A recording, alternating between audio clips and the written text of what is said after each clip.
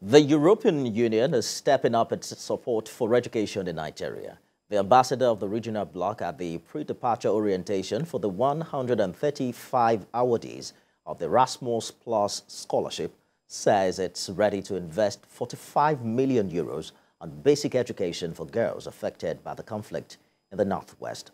Moyo Thomas reports. The state of education in Nigeria has been of concern lately, especially with the rising figure of out-of-school children. UN's global data on out-of-school children put the current figure at about 20 million. Reasons for this are not far-fetched.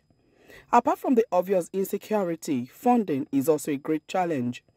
It is definitely pleasing news that the EU is expanding its cooperation with Nigeria to include basic education, which is every child's right. The EU ambassador to Nigeria says this initiative will be launched soon. The ambassador encouraged students departing Nigeria for various EU countries for postgraduate education to be focused and be a global citizen. All of you, a life-changing experience. You will be exposed, my dear awardees, to other cultures. You will meet many people, not only European people. You will meet with many people coming from different parts of the world. It's a unique opportunity for you to become citizens of the world. This is what the Erasmus program is all about. The Ministry of Education and the National Universities Commission acknowledges the steadfast commitment of the EU to enhancing education.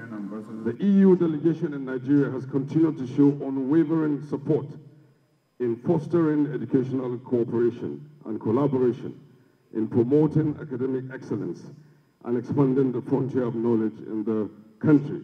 The program has promoted academic excellence and innovation, as well as encouraged the exchange of knowledge and best practices among participants. I'm excited.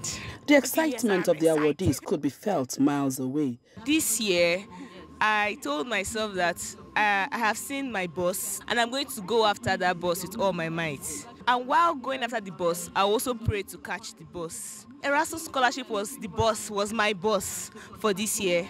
And I went after it while praying to God that I got it. Honestly, I didn't know how serious this entire program was until today.